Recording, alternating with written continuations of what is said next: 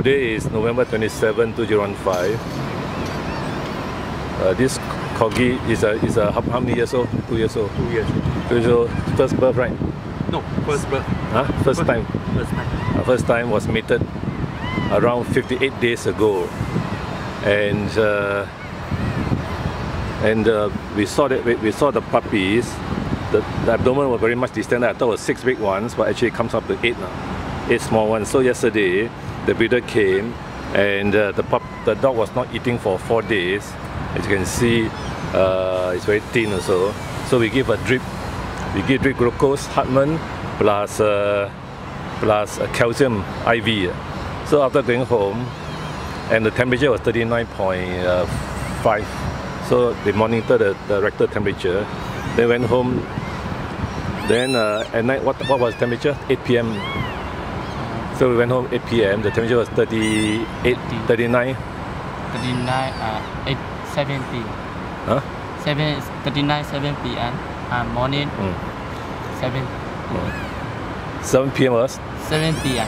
7 a.m. 7 a.m. was how many? This morning is 38, and then one puppy came out. One puppy came out, so it's up to the breeder whether he wants to do a Caesarean or not.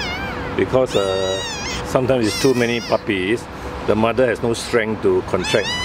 So he decided on Caesarean section. So the Caesarean section was just done at 1:15 p.m. by Dr. Daniel of Toa Payoh vets.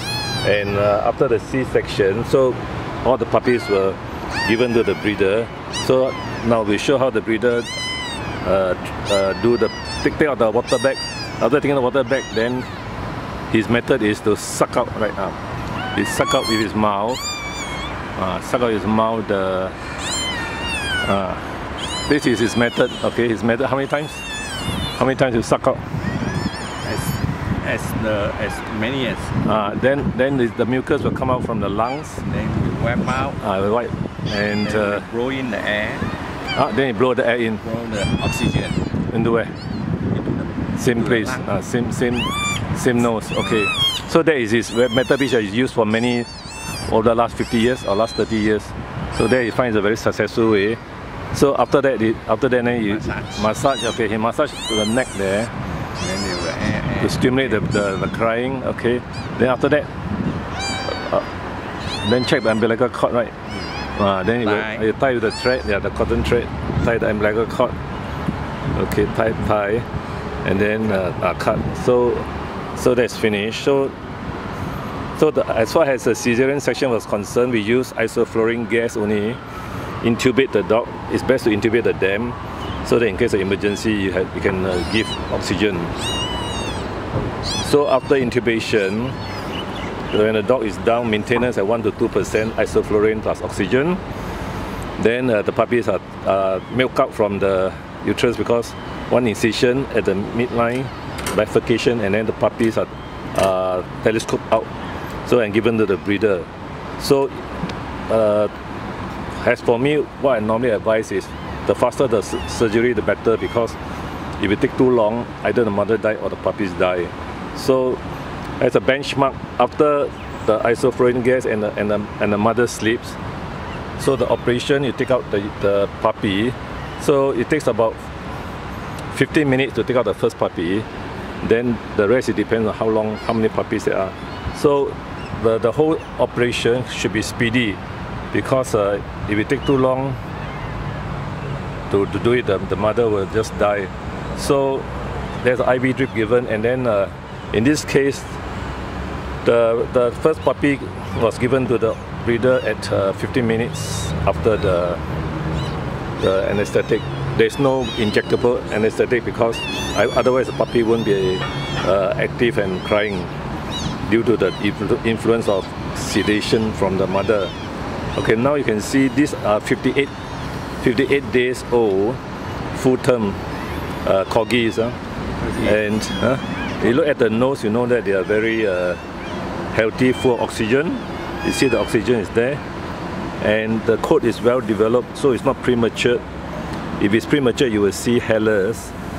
There's no hair on the limbs. And the reason why this dog is not eating is probably that this is her first time, her first birth, and it's fortunate the breeder came yesterday afternoon to get the IV drip plus the calcium injection, because this dam has fever, so it becomes milk fever. It's called eclampsia. Before the birth, there's a shortage of calcium. So after giving 3 ml of the calcium and the drip and the Hartmann, I give some glucose as well. And the dam was okay at night. Then the temperature, you monitor the rectal temperature at night was how many? It was here 39.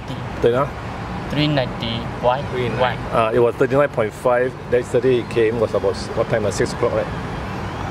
4 o'clock. 4 o'clock it came. 4 It was o'clock. 39.5. 39.5. Then after giving the IV drip, you went down to 39.2, and then at home at what time? 8 o'clock. 8 o'clock. It was 8 o'clock 20. 3.90. 91. 39.1, yeah. So I was telling the assistant that as the temperature dropped, normally it take you should check about 4 hourly. I don't think he checked 4 hourly. So he checked 8 a.m. 8 a.m. was how many? So it dropped to 38. It dropped to 38, yeah. So after 38, it will go up again because the lowest will be 37 to 38. Then when it goes up, that means the mother is ready to give birth, and surprisingly, it gave birth 8 o'clock, right? 8 a.m. 1. He gave birth at 1, and after giving birth at 1, then he waited 4 hours, right? He waited 4 hours, nothing comes out again, no contraction, right?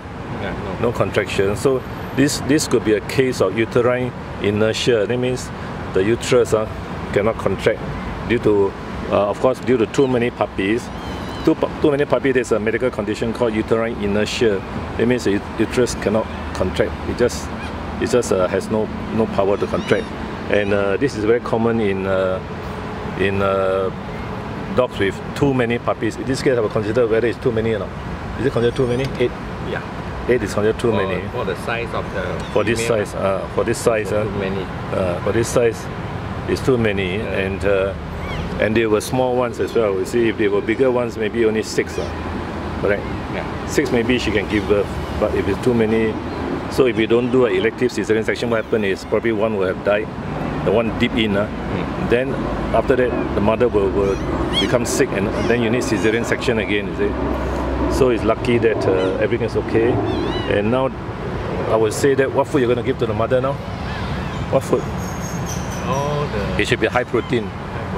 She got milk or not? Yesterday there was no milk. Not yet. No milk. No. So oxytocin given already? I think You can ask and see. So oxytocin given, then the milk will come. yeah, to stimulate the milk. But do you give oxytocin? No. No. Okay. So we I'll go and ask him and see. I wait here. You go and ask and see. So the vet should give oxytocin, antibiotics, and calcium. Calcium is given IV. So you put the leg out first because the drip cannot flow. Put the leg out, then the drip can flow. Because what happens is if the dog bend, then the drip cannot flow. So we give wait, just like this. You see, small drop, not so fast. Not so fast. Not so fast. Like that. And then the best is bring to the mother. Yeah. Bring to the mother. Bring to the mother the milk. Let's try.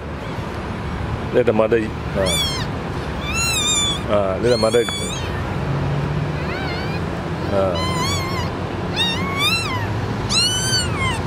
Bring the puppy to the mother to suck,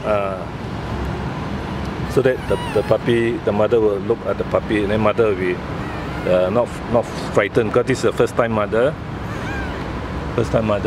Okay, I hold this. You give slowly. One more. I hold this one.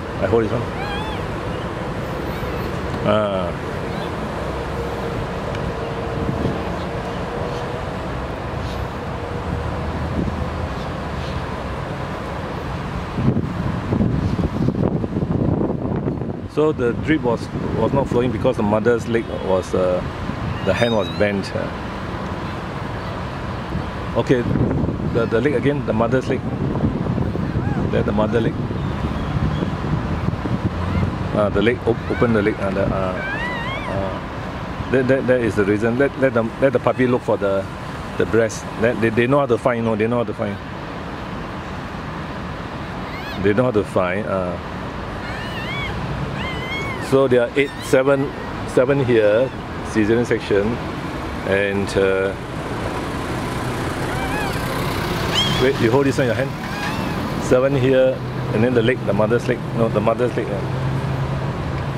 Open here. And this is the smallest one. So always feed the smaller one. Make sure the smaller one has a chance to suck. Okay, so so this is the smallest one. So you got to lift the leg up because otherwise it will clot, you know. Oh. So the best is okay. You want to bring home ready? Yeah. Okay, so all take out first, Then all take out. Then you bring home to the other dam. He got other dams, right? But you have to let the puppy suckle here, no? Because otherwise there's no more milk. Later on they'll stop. Okay, can go home already. Okay, yeah. All the best. Wait, let me take a photo.